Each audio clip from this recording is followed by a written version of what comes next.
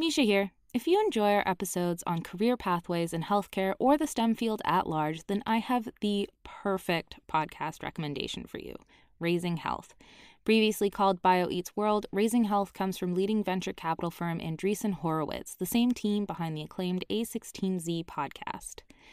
Each episode, Raising Health dives deep into the heart of healthcare, biotech, and AI with venture capital investors and A16Z general partners. Along the way, they explore the real challenges and opportunities in health and biotech entrepreneurship. So whether you're interested in building a new digital healthcare company or your company is advancing a new, novel medicine, Raising Health sheds light on some of the opportunities and obstacles along the founder's journey. Not to mention, you'll hear raw insights, actionable advice from notable guests like Omada CEO and co-founder Sean Duffy, and AI expert and In Citro CEO Daphne Kohler. Don't miss out. Follow Raising Health on Apple Podcasts, Spotify, or wherever you get your podcasts, and tell them I sent you. A science story, huh? These NYU scientists, I felt right. I was so And I just thought, I well, had figured it out. It was that golden moment. Because science was on my side.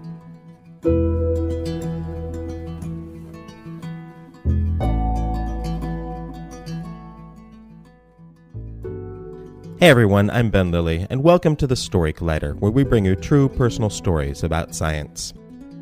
We're coming to San Francisco for the Bay Area Science Festival October 26th. StoryCollider.org for more info. This week's story is from John Rennie. It was recorded in May 2015 at Littlefield in Brooklyn.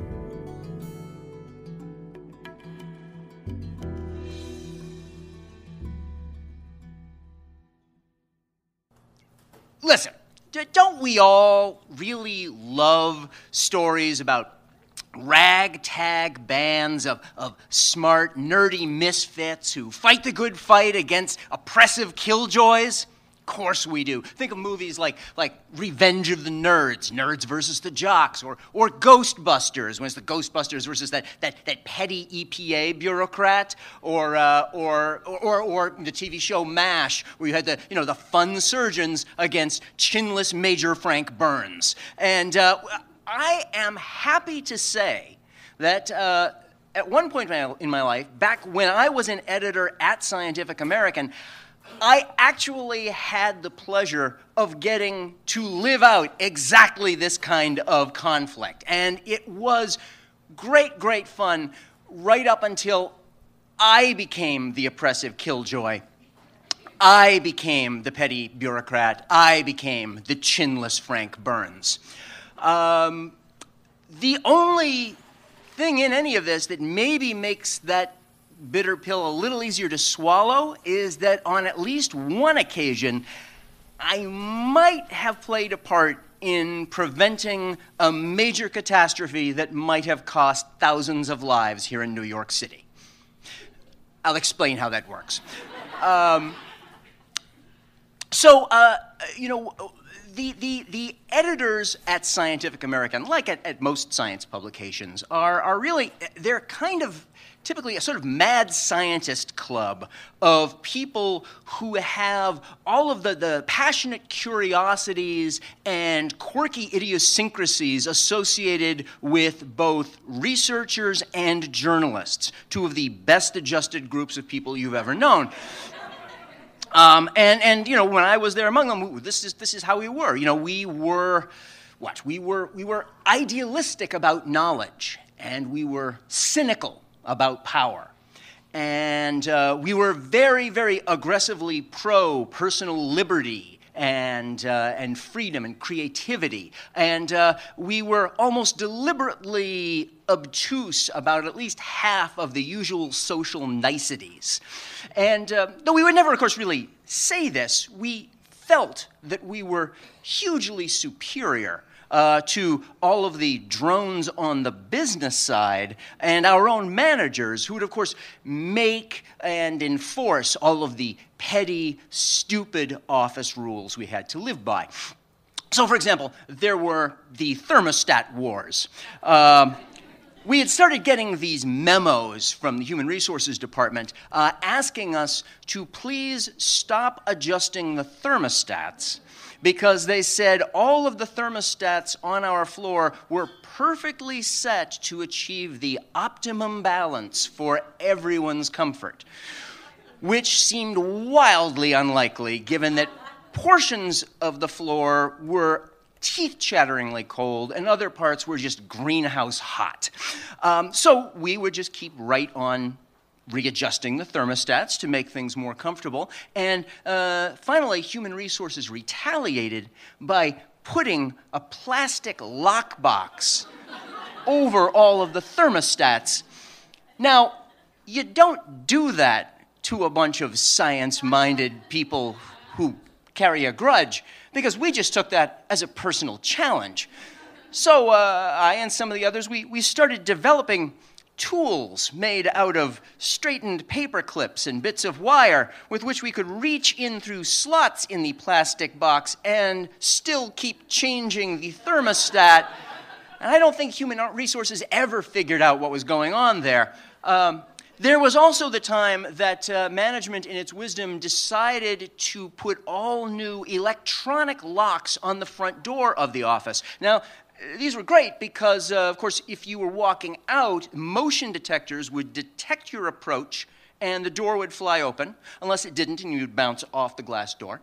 But the bigger problem was that when coming in, you had to use a magnetic card. You'd swipe that card and then it would pop open and you could walk in, except that, of course, the editors, at least half the time, were always forgetting their cards or accidentally demagnetizing their cards, because that's a thing that you do a lot when you're an editor at Scientific American. And so it was, we constantly had to figure out other ways to get in. So we all started developing our own different hacks. And my personal specialty was one, the discovery that if you just took a piece of paper and slid it under the door and waved it around, it would set off that motion detector and the door would pop open. So literally, anybody with a piece of paper could walk into our office at any time. So this kind of thing happened a lot, and it was all great fun until one day, somehow, through a peculiar quirk, I actually got named to be the new editor-in-chief, which made me a manager, which meant that I was now the authority compelled to herd the anti-authority cats, which meant that I was now the one who had to keep trying to get them to do things like meet the deadlines on the copy they had to write. And I had to write lots of these different sorts of passive-aggressive memos of things like, hey, guys, those dishes in the sink aren't going to wash themselves. So how's about we clean them, okay? Started off as, how's about we clean them, okay, you jerks? And I'd erase that part before I'd send it.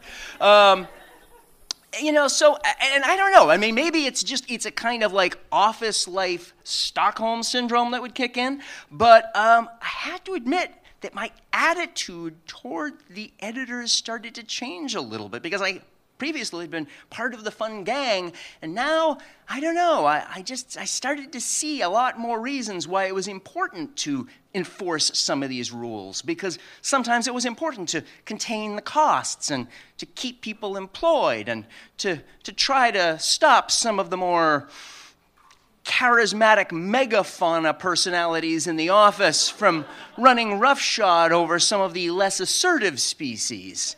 And again, I mean, I'm not proud to say this, but I mean, when you're managing an office full of people whose average IQ is 145, and yet you realize that all of them are afraid to pick up the dead mouse behind the photocopier, and you're the only one who will, it's really hard to escape feeling like maybe you really are the only adult in the room. And you have to kind of question their judgment a lot. And that's where things stood right up until October 2001. Now, this was, of course, just weeks after 9/11. Fears of terrorism at an all-time high. People were worried about all kinds of threats, bombs, dirty nukes that might go off, biological warfare. People were in a panic, and we were trying to think of stories that we could write to develop against some of this. And one of the editors had a really good idea for a story. George, very smart guy, very always very calm exterior. Like 98% of the time, he was very calm. Sometimes he'd get agitated, and that was a whole other thing. But he had this great idea for a story about trying to check up on the security associated with ordering chemicals for laboratories. Now, if you work in a laboratory, you might actually even know this already. If you need different sorts of chemical reagents, in these days, you just get on the phone and you would just say, hey, I just need this and this and this in these quantities, and they would send it to your laboratory. And the problem was that there were some fears surfacing that maybe the chemical supply houses were not actually being careful enough about watching for suspicious types of orders, things that could, say, be going into making bombs or other kinds of dangerous things. And I said, well, this is a great idea for a story. Go, George, go work on this story. And that was great. And about a week later, George comes back into me and gives me an update. As I say, normally a very calm guy, but even he seems a little excited at the moment because he's saying the story is going great. And it turns out there really are a lot of serious lapses that they were discovering. And they found the most interesting, fun way of dramatizing this. And I said, what is it? Because I can't wait to hear. And he says, well, we went online and we looked up what you would need to make the nerve gas sarin, one of the most deadly nerve gases in the world. And it turns out it's only really like 3 chemicals. And so then we just called a chemical supply house and ordered a bunch of this, and they sent it to us. And I said, because part of me is thinking, well, this is a fantastic story. But the other part of me is hanging up on that part about, sent it to us? What do you mean, sent it to us? And George said, they sent it here, to the office. It's down the hall in my office now. You want to come see? Yes, I did. Quite a lot, as it turned out. I ran down the hall, and sure enough, there it was. The ingredients for making nerve gas. Do you want to know what they are? Sure, why not? Well, let's see. First of all, you had the great big jug of dimethylmethyl phosphonate. That was a clear liquid in a big plastic jug, and that one just had a big sign on it that said, toxic! And then you had the other bottle of another clear liquid, and that would have been the phosphorus trichloride. Now, that one was in another bottle with plastic over it, but that's because it had signs on it that said toxic and corrosive. And then there was also a third jar that contained sodium fluoride, which I think they sometimes give to kids for their teeth. And I don't really want to get in the connection about that. But the point is, the reagents are all just sitting there. And there was also some alcohol there. And I was glad there was some alcohol, because I really felt like drinking a lot at this point. Because the words I'm trying to form and ask George are, do you have any idea of what you've done?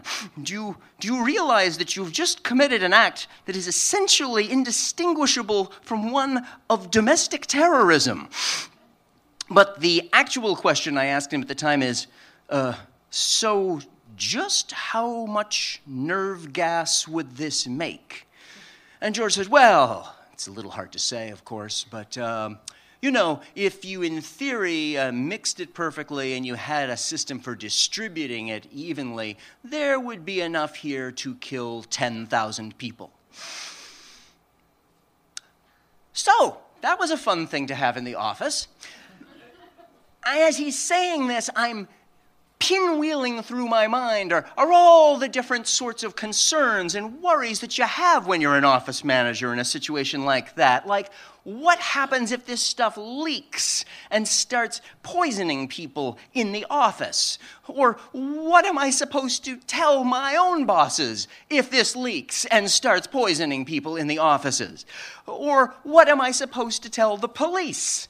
Or the other authorities? Or the FBI? Because I'm pretty sure that if I explain to them that we got the ingredients for nerve gas just to prove a point, they're not going to be as sympathetic to it as I would like.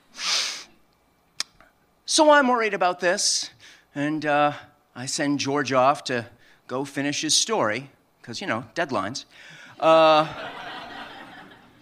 And that night, though, I'm still in a frenzy, because I realize this story is going off to the printer imminently, and I'm thinking, oh God, we have to get rid of these chemicals now. We have to get rid of these chemicals right now. And not just for all of the obvious office safety reasons that I'm talking about. What I'm worried about is the distinct possibility in my own mind of somebody who reads this story deciding they're going to come break into our office and steal all the ingredients for the nerve gas that we've decided to keep in the office down the hall. This would be the office that, as you recall, it's possible to open up with a piece of newspaper. I go into George the next day, and I tell him, we have to get rid of this now, we have to get rid of this now. I think that's probably roughly the tone of voice I used. George, very calm, said, yes, all right, I'll get on that. And I'm saying, George, have you given any thought at all to how we're going to get rid of this stuff? Because I'm pretty sure we can't just pour it over the dirty dishes in the sink. And he says, well, I've been thinking that probably I will try to contact some scientist friends who have laboratories here in New York City, and I will see if any of them will take these things off of our hands. And I said, No, you can't just find one of them. You have to find at least two, because we have to break up the set of chemicals. Because if you don't break up the set of chemicals, you've just handed somebody else a do-it-yourself nerve gas kit. And George says, good point. And he goes off, and I fall into a sweat. And I check in with him a day later, and I ask, how's it going? And he says, it's turned out to be surprisingly hard to find anyone who's willing to take this off our hands. And I say, it's not surprising at all! But he comes back to me the next day, and he says, good news, the chemicals are gone. I found some people who are willing to take them, and I have taken them myself, and they are out of the office, and they are no longer our problem. And I felt such relief that I didn't even ask how he had done it, because I was pretty sure that it involved George in a cardboard box with deadly toxins in a cab going to places like Colombia. Well, as it turned out, George's story came out, and it got a lot of attention. George actually showed up on the Today Show to talk about all of this. Nothing ever happened with our batch of chemicals. I and my attorneys would like to assure you of that, very surely.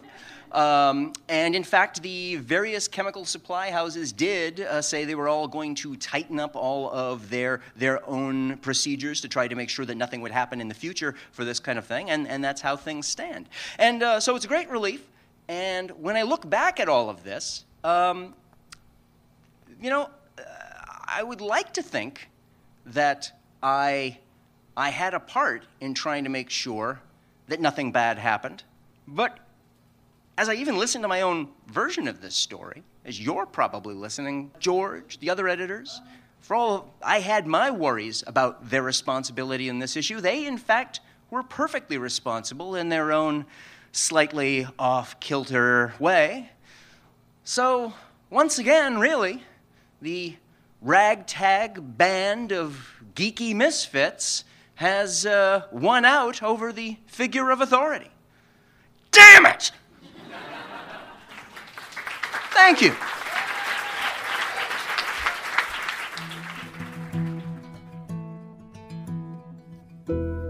That was John Rennie, John is a science writer, editor, and lecturer based in New York. Viewers of the Weather Channel know him as the host of the original series Hacking the Planet and co-host of the hit special The Truth About Twisters. He is also the editorial director of science for McGraw-Hill Education, overseeing its highly respected AccessScience online reference and the McGraw-Hill Encyclopedia of Science and Technology. He served as editor-in-chief of Scientific American between 1994 and 2009. The Story Collider is produced by me, Brian Wecht, Aaron Barker, Ari Daniel, Christine Gentry, Skylar Bear, and Liz Neely. The podcast is produced by Rose Evanlith. Additional help from Brooke Williams, Lena Groger, and Justin D'Ambrosio. The theme music is by Ghost. Special thanks to Littlefield for hosting the show, and to Science Magazines for sometimes protecting us. Thanks for listening.